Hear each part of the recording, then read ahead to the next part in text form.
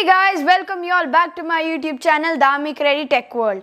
I hope you're safe with your loved ones. The problem faced by the electronics industry in the size of the battery.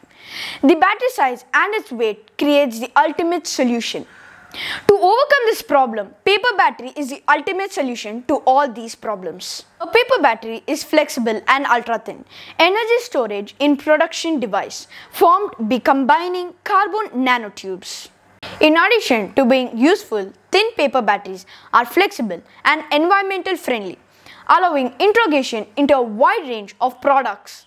Their functioning is similar to conventional chemical batteries, with the important difference that they are non-convenience and do not require extensive housing. The inventor of paper battery is Robert Linnhardt from Rensselaer Polytechnic Institute. He invented the original concept of paper batteries about a decade ago. He layered cellulose on conductive carbon nanotubes with a conventional paper of cellulose-based paper.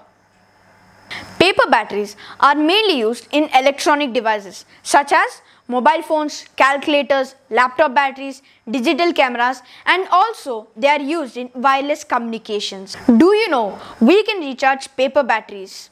The electrons move from cathode to anode to generate electricity. The paper electrode stores energy while recharging within 10 seconds because the ion flows through the thin electrolyte quickly. The best method to increase the output of the battery is to stack different paper batteries one over the other. Our next point is, where was the first paper battery used? In the year 2007, paper battery is created by a group of students at the Rensselaer Polytechnic Institute in Troy, New York. In the year 2009, the team of Stanford University made a prototype which gave a terminal voltage of 1.5 volts. Now, the advantages of paper battery. Paper battery is biodegradable and non-toxic, it's reusable and recyclable, it's durable and rechargeable, there is no leakage in the paper battery, and also it's very lightweight and flexible. Thank you for watching this video guys. I hope you like it. Please subscribe my channel, like this video. I see you guys in the next video.